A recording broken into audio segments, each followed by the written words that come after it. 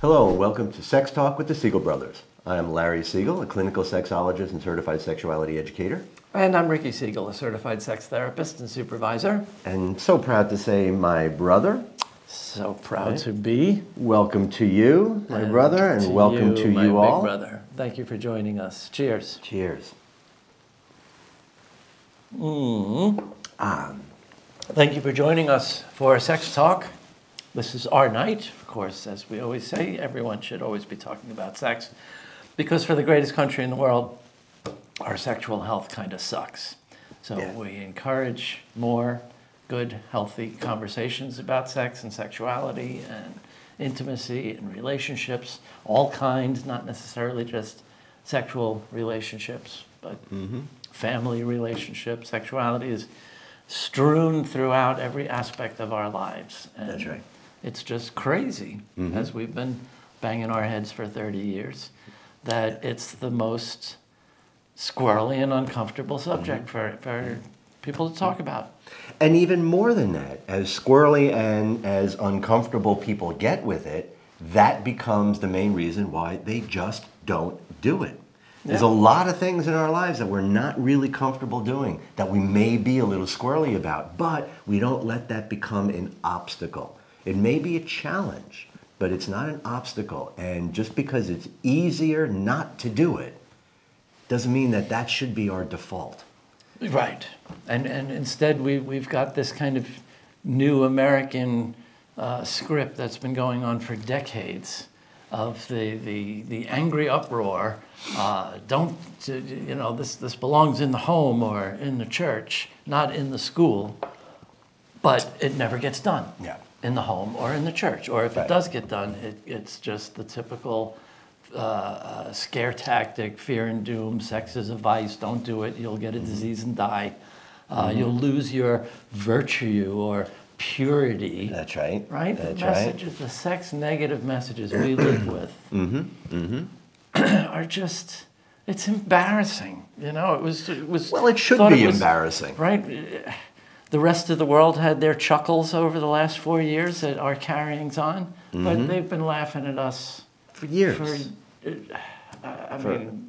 Scandinavian countries, many European countries, places like Israel, even Japan, right? They're just so matter of fact and normal that sexuality is part of life, and we should talk to our kids about it, right? Right. It's nothing lurid or salacious or voyeuristic. I mean, it can be, right? Without question, it can be. But I think, to your point, all these other places outside of this country does a pretty good job of making a distinction between educational material and entertainment material.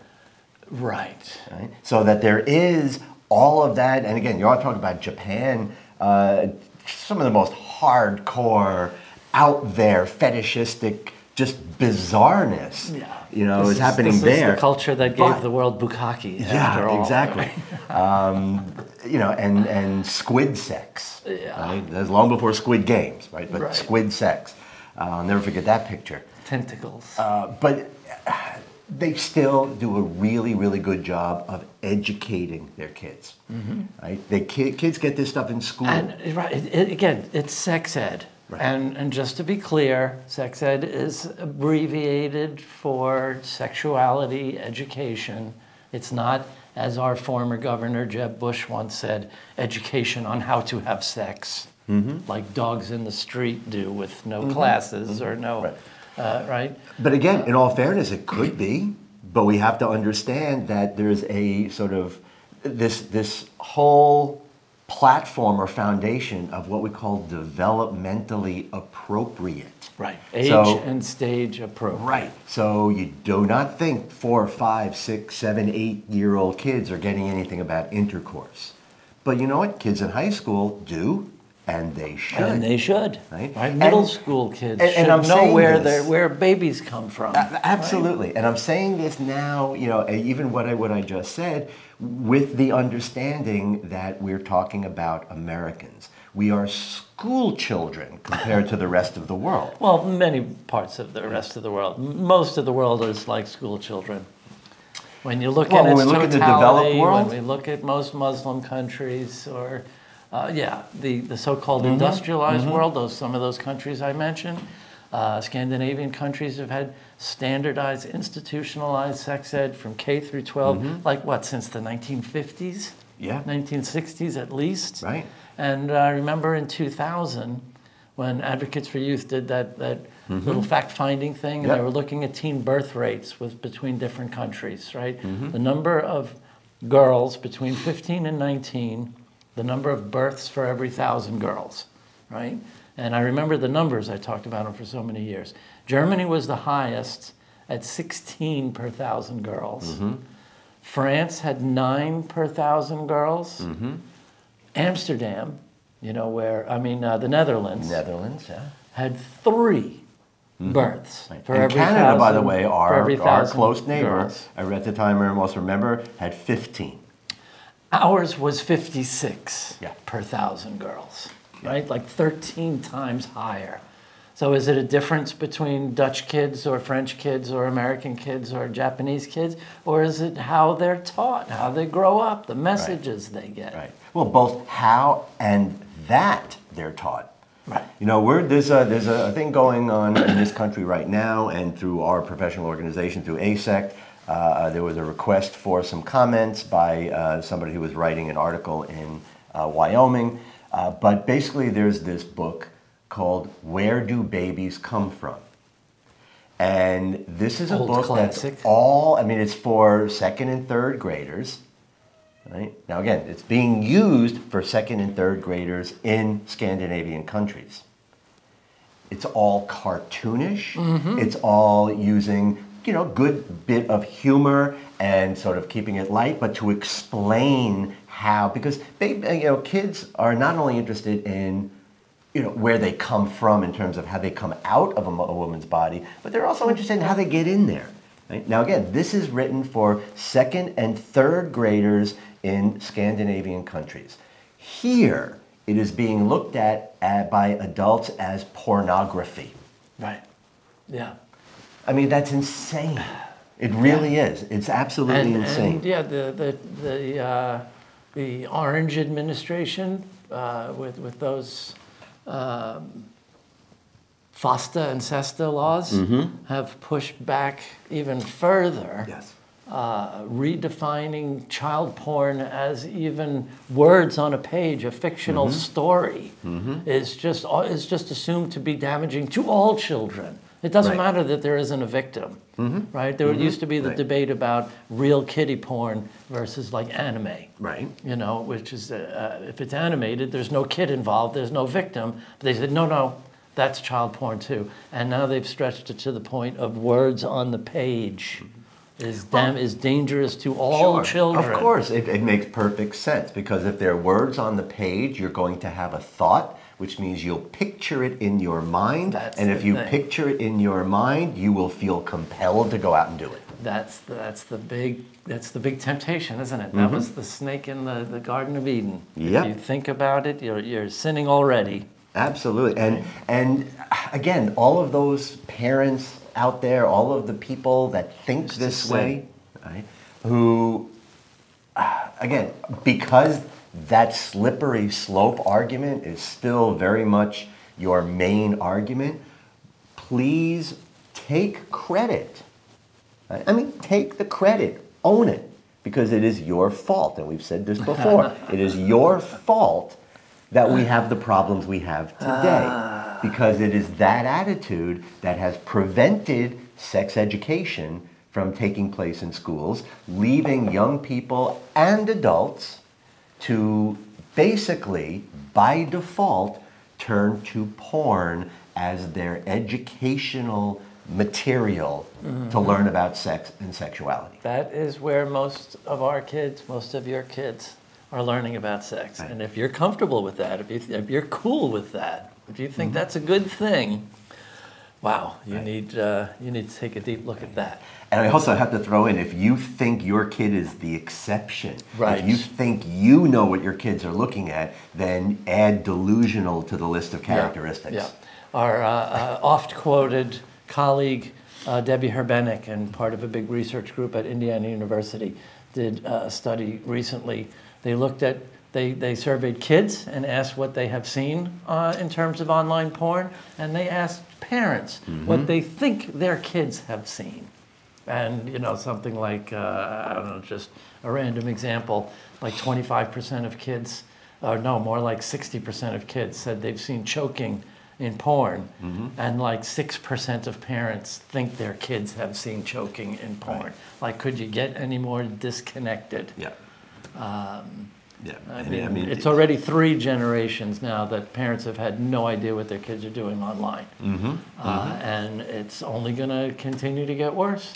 And as you said, for both now kids and adults, if that's the only place to turn to figure out how to do it, we're in trouble deep. And this is kind of a good segue into our topic for tonight. It is, but it also it speaks to how we continue to perpetuate these problems. Because on the one hand, porn is the go-to informational guide.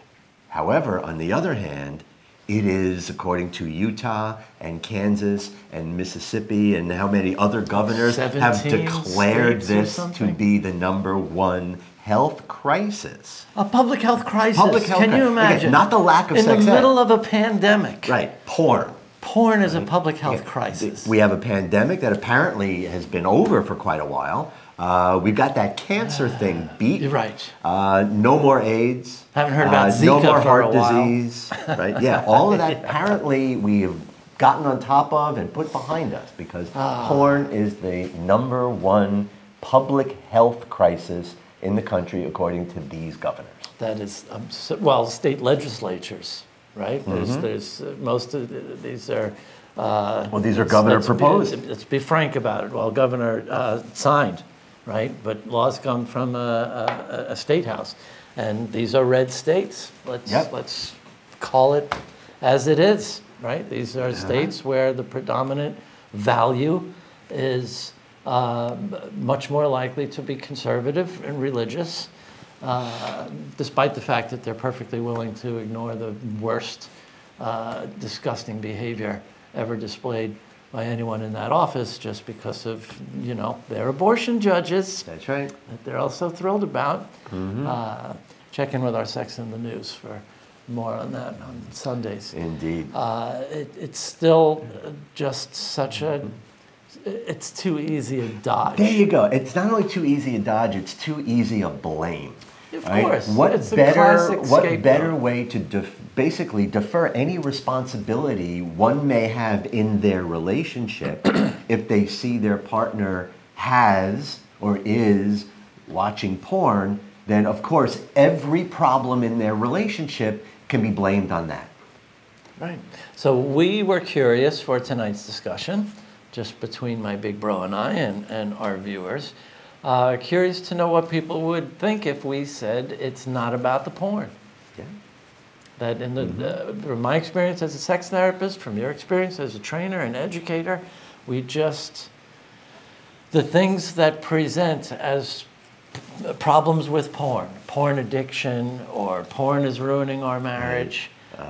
Porn-induced erectile dysfunction. And you know, PIED, if it has an acronym, it must be real. That's right. This is all just utter bullshit to blame porn for, again, declaring it a public health crisis is a really great way to take the heat off anybody having to look at A, status of relationships and sex in relationships, especially in long-term marriage, and B, the fact that we're still too childish and immature and squirrely and uncomfortable to talk about masturbation. That's the issue, right? Because porn is usually is the most common facilitator for masturbation. We can just blame the porn, as if masturbation will just go away if suddenly we woke up in the morning and the internet was completely cleansed of porn. Well, the internet would just disappear. Right, exactly. Right? There'd be no more internet. Remember the old AOL commercials? Even when AOL was the only game in town, they couldn't come up with anything better than sports scores and checking your stock quotes in real time and weather. Like, they should have just said fastest access to porn on the internet. Exactly. But again, people aren't masturbating because there's porn. Well, I mean, people are going to masturbate whether there's porn or not. But I think the porn forces people to have to confront masturbation, and have to talk about masturbation, have to think about what the light's on, and to talk about fantasy. Yes. Right. Yes. And the old scripts. Right. I think the number one, let's say, point we'll make is that the typical script for most people, especially in this country, is that masturbation is for lonely losers who can't get laid. So if you are in a relationship, you don't need to do that anymore. So if you do, it's automatically problematic, right? You have a partner that's willing to have sex with you. Oh my God, why are you doing that? Why are you doing that? Clearly, it must mean you're not attracted to your partner. Right. And when couples present to sex therapists, because it's usually over the bust, where one walks in on the other in front of the computer or sees their browser history not deleted or you know, the other ways that people get busted. First of all, as a therapist, I can't help but pounce on that as soon as it's uttered, because lovers don't bust, right? That's just not the right mindset. Angry, critical parents bust. And 999 out of 1,000 times, that is exactly what happens. The parent, the parent, right? The partner who busts the other immediately becomes that angry, disgusted, critical parent, and the one looking at the porn becomes this humiliated, literally, usually the guy in a heterosexual relationship, caught literally with his penis in his hand, like a shamed adolescent, like when someone barged in on the bathroom when a 12-year-old is masturbating, right? And now the relationship is like that. And then in an instant, they're not lovers anymore. And they're going to they're going to go dragging, oh my God, our marriage is in crisis, we need a therapist. And the therapist is going to go, oh, you poor dear. It looks like he's a sex addict. You're right. Your hunch was right. And now what? Now the marriage is dead. And the therapist is half, if not more, to blame. Right. People don't realize that when that one partner is sent to the doghouse, right? The whole relationship is in the doghouse. Yeah. Yeah, that's good. And it really is, and they don't realize it. And again, you have that like angry parent often, you know, again, that sort of almost stereotypic mommy. You know, you can almost picture standing there in the doorway with an apron on and a roller in her hand, yelling and pointing and scolding. Yes, no, that image I've been using for years in supervision came from an actual case, because a therapist I was supervising had this couple who had gone through this is a type of therapy. So this is often encouraged by the therapist or the treatment center, you know, this Sierra Tucson, this fancy $2,000 a day spa out in the desert in Arizona, where people supposedly go for inpatient hospitalization for jerking off too much. And I've said it before, I'll say it here. Unless a guy has literally jerked it off and is hemorrhaging, I don't see any reason why a hospital would be necessary for these issues. Right? So I'm being cutesy, but it's a valid point. I mean it, right? Yeah. So, well, there it is. It's a perfect setup to have this bogeyman. Right. That porn destroys relationships, and some of I won't call anybody out, because this kind of, you know, it's YouTube and kind of an international platform, but there are giants in the field. People who are looked up to as gurus, who train tens of thousands of therapists, who will say that porn destroys marriages. And it's absolutely unacceptable. It should be. And it's wrong. Yeah. Right? Yeah, because these therapists really need some true training. It's not about the porn. It is not. In the vast majority of cases. Right. And you know, and part of what perpetuates that problem that you're pointing out, it is, I think, a lot of therapists are very complicit in that and creating that dynamic. They immediately identify a victim and then, by definition, a perpetrator. That's right. And that becomes the dynamic of the relationship. It happens with affairs, too. Sometimes in the first moments of the first session, as soon as those like labels, cheater and cheated on, are hung on the couples, the members of the couple, it's not couples counseling dog, anymore. no, it isn't. It's the doghouse. It's the doghouse, Yeah. right. And I've even heard, I've had people tell me that the therapist has literally pulled a chair next to theirs for the poor cheated on, so the two of them sit opposite the cheater, and this is what couples counseling is supposed to look like. It's not. It's what does the cheater have to do to show enough guilt, enough remorse, enough promises, Right. never do it again, which is you know, one of those bullshit right, promises. exactly. That, Oh yeah, no, I'll never do it again. right. Yeah. And then when you know, maybe it's a sexless marriage, right? Again, and I want to be really, really clear. I am not blaming the partner. This is an old debate, an old argument. People say if there's an affair, oh, well, you never gave it up, so how could you blame him? He's only a man after all. He has needs. No, that bullshit doesn't fly. Right. But there is something valid in looking at a marriage that started out as most do, not all, but most, some kind of hot and heavy romantic honeymoon phase. And if as it often does, this kind of life entropy, if it deteriorates, routine sex becomes obligatory sex. We've talked about this on the show a lot. Yeah. Becomes perfunctory and then resentful and then absent. Right. Then people stop asking because people just get tired of being rejected.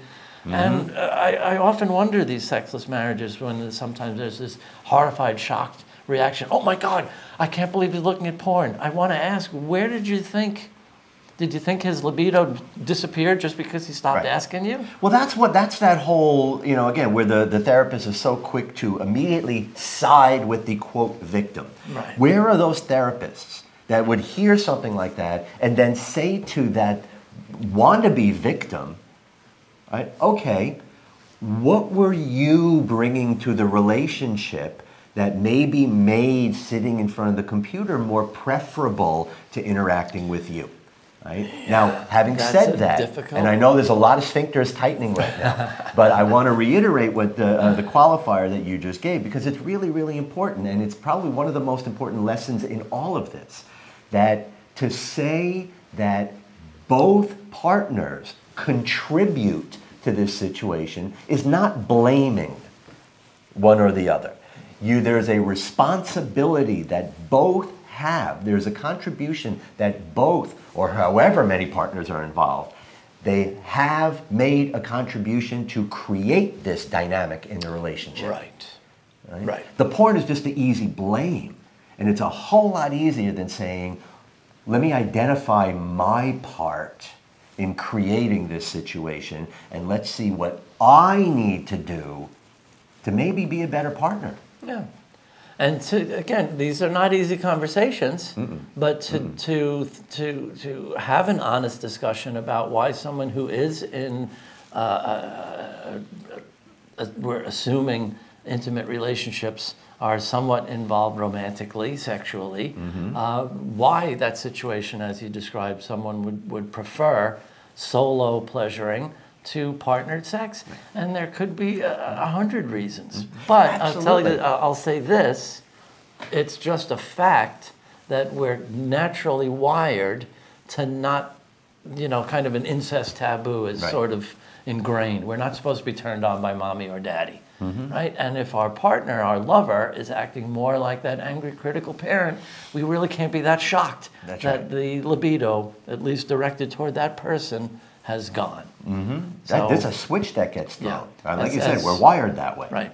As our one of our friends and heroes, friends of the show, Marty Klein, likes to say, in most of what presents as sexless marriage, there's plenty of sex going on, just not with each other. And most of the time that means they're on their own. It's not so common that everybody's cheating. Often people do step out of a sexless marriage to get those needs met. And we also hear more and more this kind of mainstreaming, you know, everything old is new again, about ethical or consensual non-monogamy. But I have my own kind of sphincter clench if that's kind of like a settle for, or like, I don't want to leave the relationship, so I'll concede and let you go have sex with other people. Consent versus concession. Right? And I think that's, we'll have to do another topic just focusing on that, because we've done that before. We talk about consent, and we can talk about fine, is not consent. That's a concession. That's giving in. And I think it happens a lot in these so-called non-monogamous relationships. Yeah. Absolutely. So back to the masturbation thing. That myth has to be shattered, right? Because that is, as we've discussed before, and people really should know, the most universal form of sexual expression in the entire animal kingdom, right? So to think that, again, either it's a need or that it's only for people that don't have partners. And if I may, I think to throw this in there in the myth-busting kind of vein there, that what a lot of people don't realize is that the more partnered sex somebody is getting, especially men, the more they do tend to masturbate. Right? So this idea that it's a fill-in for something lacking is just not true. Yeah. Right? In fact, there are many, many times, and many partners have been surprised by this, right after having intercourse, going into the shower, their partner walks in and their partner's masturbating. It's like, what, wasn't that enough? It was plenty. It was great. It was wonderful. They were recalling it. Yeah, just wanted that one more. Yeah. Right? So again, that lack of normalizing, that lack of seeing the role that masturbation does play in our lives. Yeah. Right? It's not a compensatory behavior.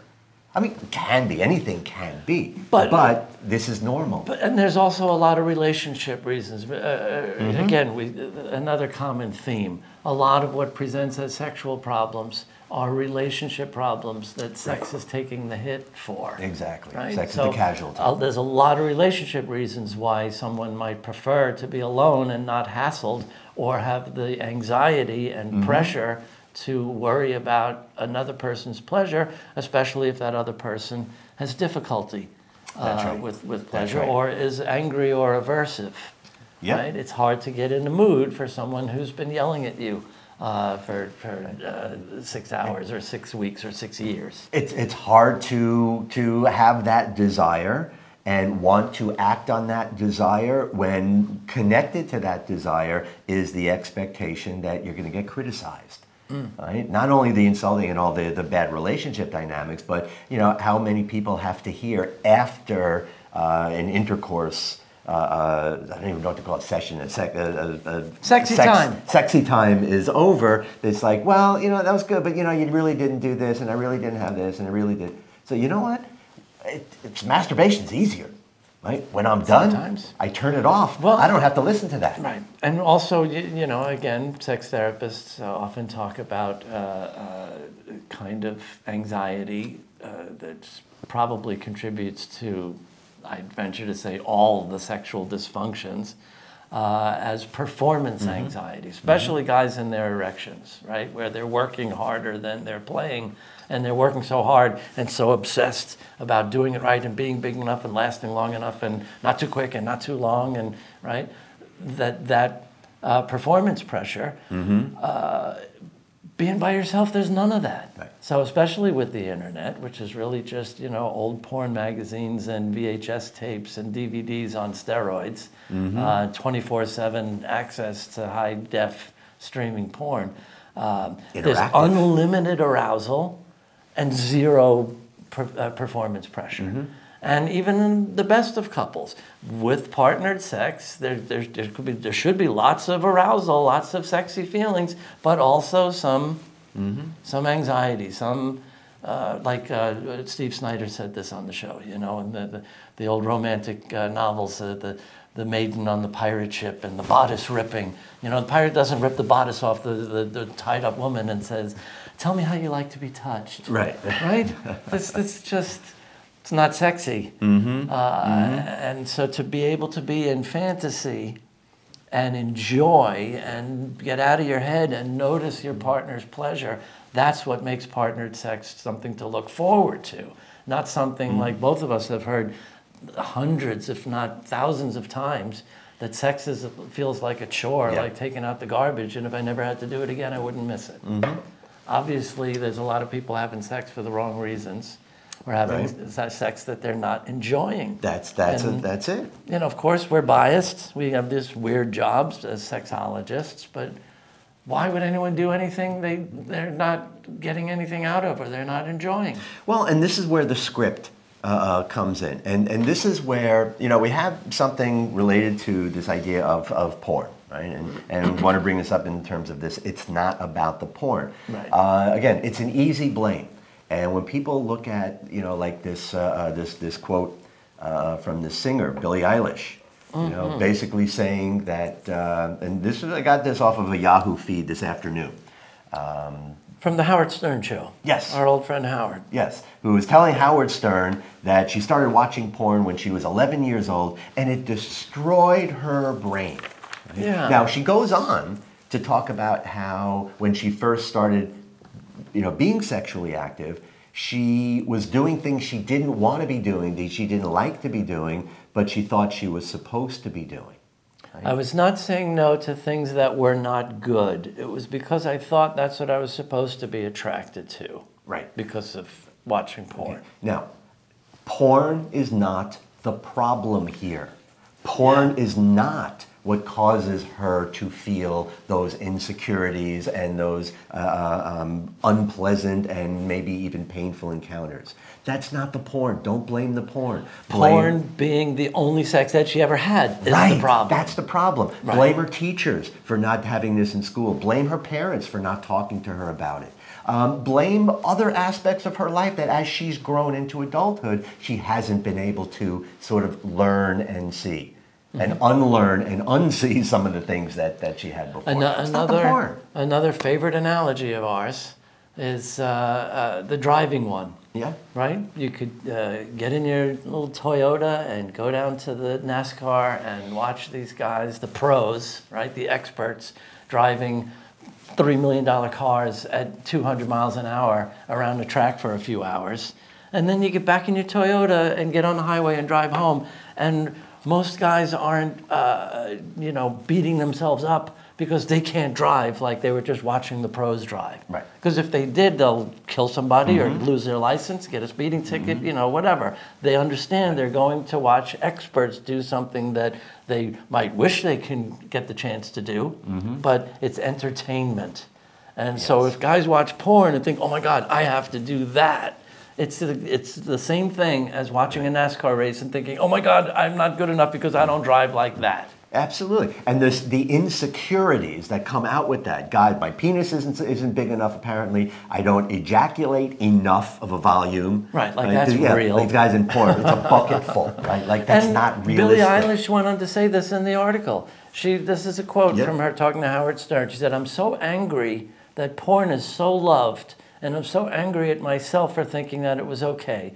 The way that vaginas look in porn is effing crazy. No vaginas look like that. Women's bodies don't look like that. We don't come like that. And again, where would anyone find out what normal, quote, real vaginas look like, or what female orgasm is like, which porn has never even tried to depict realistically. Well, not mainstream. Right. You get the feminist lesbian porn, yes. Sure. But porn for a male audience, heterosexual porn for a typically male audience, though a lot of heterosexual couples enjoy. A lot of all couples enjoy.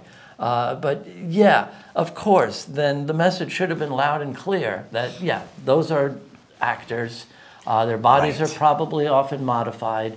There's all kinds of drugs and whatever carrying on, wailing and screaming and moaning and flailing.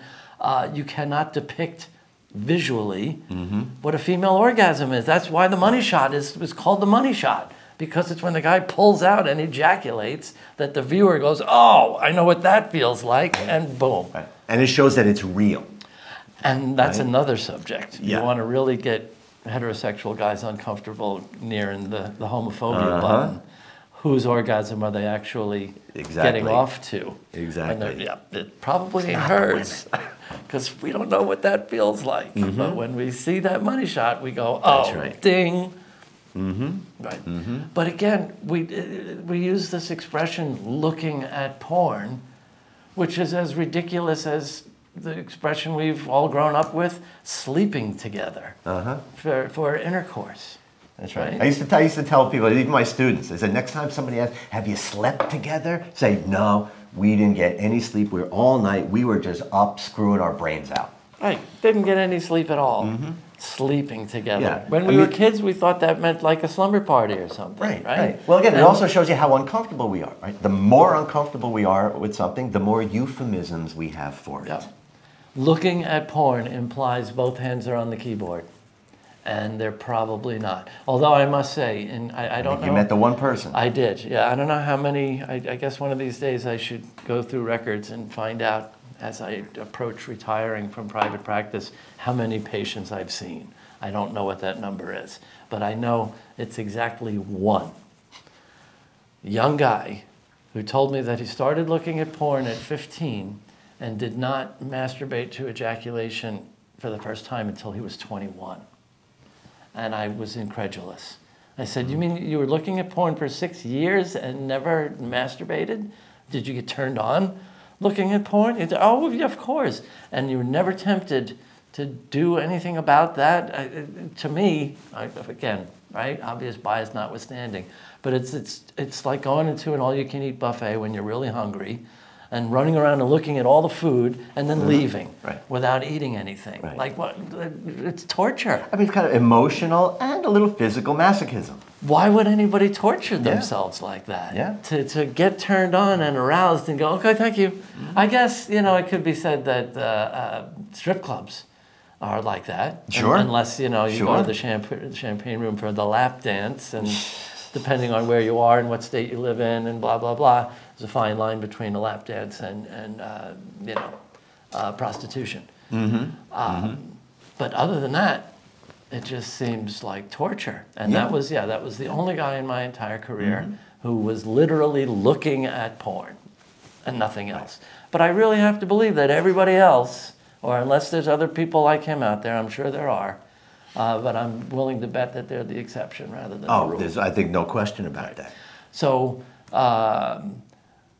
let's answer the question that undoubtedly people are asking. What is it if people if people are compulsively what is it? If people are compulsively looking at porn? Yeah. And I think the answer to that lies in the word compulsively, right? Because therapists are trained to recognize compulsivity very often as a symptom of, again, 9 times out of 10, an anxiety disorder. Notice nobody has ever, in all of this history, in the, since 1930, Alcoholics Anonymous, and the hundreds of 12-step groups since then, nobody has ever thought, we need an HWAA meeting.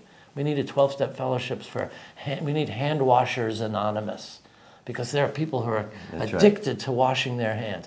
Yeah, people with germ phobia and a hand-washing compulsion might wash their hands 30, 40, 50, 60 times a day. Right. Because the anxiety never leaves. They walk out of the bathroom, they wash their hands, they go, finally, I can relax. I know my hands are clean. Until they walk out of the bathroom, pick up a piece of paper and go, oh, shit. I don't know where that paper was. Oh, my God, I got to go back to the bathroom. Even if it was 30 seconds later, and wash again. For a lot of real compulsivity, they don't even have to have that piece of paper. As soon as they wash their hands, they got to do it again. Compulsivity means you can't not do it. And I've been saying this for a very long time as well, that unless somebody has some kind of bilateral temporal, frontotemporal lobe damage, there really is no such Parkinson's thing. disease. Right, and Parkinson's, and even with the meds, it's not compulsive sexual behavior. Well, again, as a field, we like to do that. We like to say that. It's not literally out of control. Right, that's the thing. It feels out of control. And this is the For some, but even with most, I don't even think it feels out of control. I still think that's a very small percentage at the peak of that. For most people, they would say, and again, check yourselves how often you may do this. How many times do we say, I can't, when really all we want to say is, I don't want to? That's what's really going on. Or I don't know how to, or I'm afraid if I don't. Right. That is all within your control. That is not something that is truly compulsive. Right? That is what we call volitional. That is willful, choice-driven behavior. Right? Even when they say, well, I can't. No, you're making a choice here right now. Yeah, though I rarely like to hold myself up as a role model for anybody. There's easier paths through this life. That's smart. Right? But let's take, for example, a vice that we've both put behind us, tobacco smoking. Yeah. Right? Every smoker knows it ain't good for you. Right? Maybe even before, our grandparents' generation, I'm sure people didn't think when you've been smoking 3 packs a day and coughing up multicolored phlegm that this is a healthful activity, right? Smokers know it's unhealthy, and most smokers say, I really know I shouldn't do this. I really want to quit. But from a cognitive behavioral therapy kind of lens, yeah, you do want to quit, but you don't want to quit more than you do. Right. So until you get to the point where you want to quit more than you want to keep smoking, you're never going to quit smoking. Mm-hmm. Right. And just because you try it once and it doesn't work, doesn't mean it's beyond your control. Right. If you try it once, it doesn't work, you try it again. And like most CBT therapists know, if you have a behavior that seems to be clearly coping with an underlying anxiety disorder, you treat the anxiety and you introduce healthier coping mechanisms. Right. So if the only thing a guy knows is, oh my God, I feel anxious, I got to go look at porn and masturbate.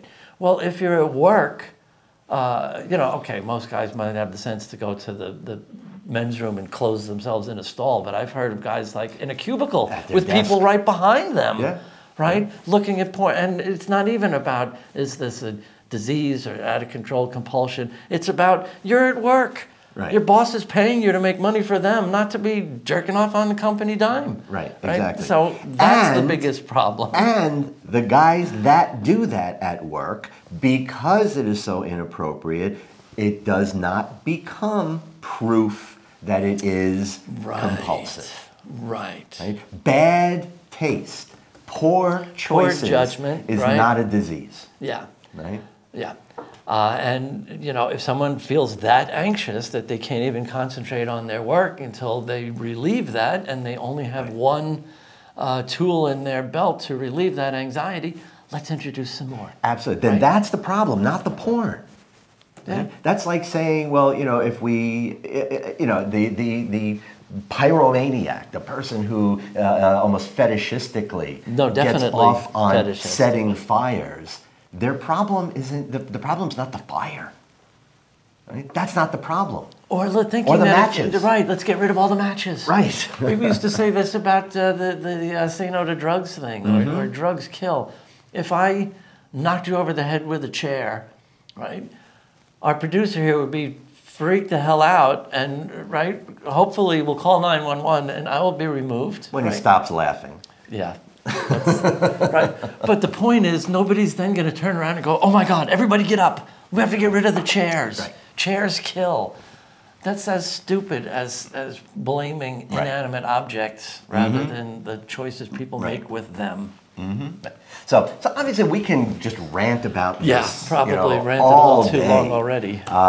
So as a way of kind of bringing this sort of around. Let's see to if Billie close. Eilish will come talk to Sex Talk with us. That would be great. I would love to talk to her about that. But in saying as much as we have that it is not the porn. Right? Let's be very, very clear about what those relationship and personal problems underneath really are. Because again, we can't emphasize enough this idea that what people call this compulsive sexual behavior, it is in and of itself never a primary issue. It is always a symptom or an expression of something else. Right. Depression, anxiety, bad relationship dynamics, especially in terms of communication. People feel criticized. It could be like an existential crisis. People feel like they're getting older. I hear this a lot in gay community in South Florida. The guys say that once they turn 50, they're invisible. They're invisible. It's a kind of a youth culture. There's you have to be proper gay. You have to do brunch and be worked out and fit and good looking. And, we can't be naive and childish about the reality of human sexual expression. Exactly. Right? And that masturbation is a part of that. And single people and partnered people and poly people and again, even animals. Yeah. Long before our aspirations the kind of fateful aspirations toward being a sexologist. We had a dog as young teens that seemingly only when she must have. She was exhibitionistic. She got excited when company came. Yes, only with It company. seemed only when there was company, and it was a spayed female, mind you. Yeah. That had a routine. I won't get graphic, but it involved claws in the rug, and the other sitting on her paw, and like quite rocking her hips. Quite an exhibition. Right. And Mom, may she rest in peace, being absolutely mortified. Yep. And Dad laughing his ass off. Yeah, but she would only do that in front of people. Right? Never by herself. It was never off in a corner somewhere. Never one, alone. Always in a crowd of people. So she kind of really had that. And maybe just like one parting shot, just because I feel compelled. I feel compulsed. Porn is not a Jewish conspiracy to weaken the will of the strong white race and keep the no-fap guys going strong, right? More insane bullshit that we have to deal with in this country. Emphasis on bullshit. It's just absolutely nuts that people actually think that stuff. Right. So, if a guy really believes he can't get an erection without porn, I think he's just a little lazy and should spend a little time logging on to Sexy Thoughts and slapping it against his thigh a little bit, I'm sure. Or at the very least, if that guy does believe that, get help. Yeah. See a therapist. A urologist, work on see a the sex therapist. anxiety, work on the depression, work on those things that are going on in you that prevent you from being able to connect to another human being. Yes, excellent point, because he doesn't need a urologist if he can get an If erection. you can get an erection, it's not a physical problem. Right, the at equipment all. works. Right. It's up here. And my last point here would be that we don't want to make it sound easier than it is. These kinds of experiences that people have around anxiety around sex and sexuality, depression, relationship difficulties, we're not saying it's easy, just don't do it kind of thing. It does require work. But please, as I started, the first point that I think I made tonight, just because it's difficult, just because you may need help, don't let that be an obstacle and just let it go. Because I don't know how to do it, or because it's difficult to do, therefore I'm cursed with this disease, there's something wrong with me, and so, oh well, so be it. No, it's all choice, and it's about making different and better choices for yourself and for your partner. Well done. I think we've probably ranted on a little bit longer than usual, but I'm sure we didn't do fair justice to the topic, and we would, as always, love to hear your comments, your questions, your rebuttals to things we might have said tonight, and I'm sure this conversation will continue. Indeed. At a future date. Indeed. But let's call it for today. Yep, so go ahead, please Thank hit that you. like button. Share. Subscribe, to keep these conversations going. And like Ricky said, please be a part of the conversation, right? Let us hear from you. If there's a different perspective, if there's another way of looking at it, we're happy to do that. But, we just have to keep this going. One little bit of our plum sake left for our final toast. Thank you for joining us, and join us next Friday and every Friday here at, what time is it? 7 p.m. East Coast time for Sex Talk with the Siegel Brothers. Thanks for watching Sex Talk with the Siegel Brothers. Join us each week on Friday at 7 p.m. Eastern. You can also follow us on Facebook and subscribe to our YouTube channel to stay on top of the latest developments in the ever-changing world of sex and sexuality.